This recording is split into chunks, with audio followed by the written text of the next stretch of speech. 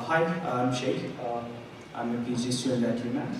This is a joint work with my lab mates and my advisor.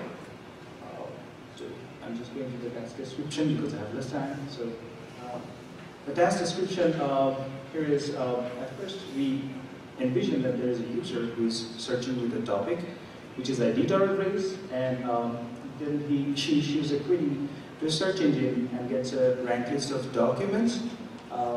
And while inspecting those documents, she comes across a sentence where she finds an interesting entity, which is Susan Butcher. And she is interested in an entity because Susan Butcher was the winner of ICTIR race, and she wants to find other names who were also the winners.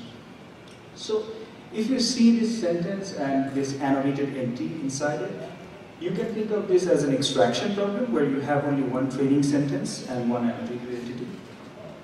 But this is, extraction models would definitely fail because it is a very less amount of data. So what do you do in that case? Can you do matching models or retrieval? So the problem is like finding entities with very limited amount of data. And then I would like to talk a bit about evaluation. If you see that the topic is ICTIR arrays, and I say that Susan Butcher is a relevant entity, and assuming there is a model that can retrieve 3 sentences, just retrieve 3 sentences, we can see that the red ones, red entities, those are the relevant ones, those are the winners of ICTIR arrays. But if you look at the third sentence, we say it's non-relevant. But still there is a winner, Martin Busser, in there, but if what from user perspective we see that the user has already seen Martin Busser there, so there is no benefit of bringing it again. So we want sentences that contain novel entities. And the evaluation, once you have this relevant and non-relevant definition, you can compute map. But in our case, we are more interested in entity recall at top K sentences. So if you see that there are 3 new entities retrieved in these 3 sentences, and if assuming there are 10 list entities, 10 entities that it could retrieve, only 30% of the entities could be retrieved in the top 3 sentences. So what percentage of the entities could be retrieved in top K sentences is also an important part of the evaluation, because what we are looking at, like an interactive system where a user would be able to look at these sentences and then find those entities. So the dataset construction, we use Trek least QA for our dataset because we found that it's a good match of the scenario that we're envisioning. So how Trek least QA dataset is constructed? This is a topic, as you can see again. This is an example from the dataset actually. The topic is ICTIR arrays, and we also have a list question from Trek QA dataset, which asks for the people names who are the winner of ICTIR, and also Trek list QA provides us the names in there, right? And there is another thing that we got from list QA is like with the topic ICTIR arrays, they use price search engine to retrieve 1,000 documents from Acquaint News Corpus, and those we got from the QA. What we did is we break down those documents into sentences. We use all document information, and again this query topic ICTIR arrays, we create a sentence corpus.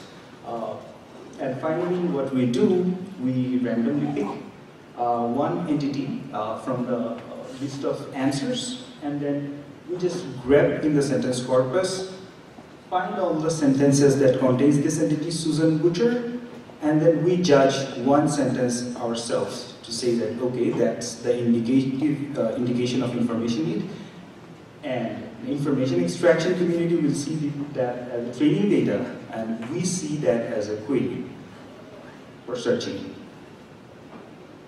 And then just the comparison with the related task, there is corpus-based set expansion task, which only takes seed-like names of names like Susan Butcher and finds similar entities. But they use knowledge base and also, but they retrieve from free text corpus, single plus, but they have to use knowledge base for defining the type of the entity. And in our case, we have this topic and seed plus context, which is different from other tasks. And information extraction, as I say, that we apply traditional information retrieval based information extraction baselines, and that do not work because we have very less amount of data. So the approach, you can get the details of the approach in the poster. It's a 10-minute presentation, so I just gave a rough sketch of what we did. Like we have a judged sentence that is our information need here. Now it becomes a query. We have a ranking algorithm, and we can, once we get the ranked list of sentences, I told that we can get it evaluated using the names that are available here. We have the ground truth answers. So what happens in terms of ranking? We tried out simpler baselines to find similar sentences to the query sentence. We use PM25, CRF, conditional random field model for entity extraction, and we also used a semantic matching model that we proposed. We found that semantic matching model works well. To make things further ahead, we did a query expansion approach, where we had this set, I told that, and we ripped into the sentence corpus with the name Susan Butcher. We retrieved all the sentences about Susan Butcher, and then we constructed a query out of it using our proposed query expansion technique, that again you can come and see in the poster. And then after ranking, we use the same semantic matching process and obtain the rank list of sentences. And we also do the rank list filtering with named entity recognition. So what we want a list of person names, basically, who were a winner of ICTIR race, right? So we can see our query is a sentence, and there is a person name, and we can use named entity recognition to get the label of that, like the person, and then when we are retrieving sentences, if a sentence doesn't contain any person in there, we don't need to retrieve it, right? We can set its score to 0. And then if a sentence contains a person entity, but it has been already seen in the rank list, like Martin Busser in the 4th sentence, it has already been observed in the rank list, so we also do not contain such sentences. So we are generating a summary with novel entities here, and that's why we use named entity recognition to filter out. But we have trouble with other entity types, like there are different entities in the dataset, like song, movie, book, for which this trivial filtering doesn't work. We are working on fine-grained named entity recognition to build better summaries. So the results, it's a summary of the things.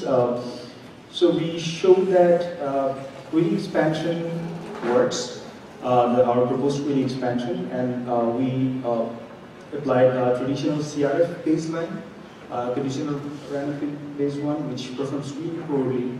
And we show the gain in terms of recall at 10 and recall at 20 here. I described those metrics in the earlier slides, how we compute them. And that's it. So in conclusion, we introduce an entity list extraction problem with a single annotated sentence and a topic. We provided a semantic matching model, which we discussed in the poster if you would like to, and we showed that query expansion and linear-based filtering is useful for this task. And we hypothesized that performance can be improved with improved superior matching models as well as type filtering models. And we showed that for entity list extraction, retrieval works better with limited data. So thank you for listening to the talk, and thanks to Cigar for a generous travel grant. Okay, thank you.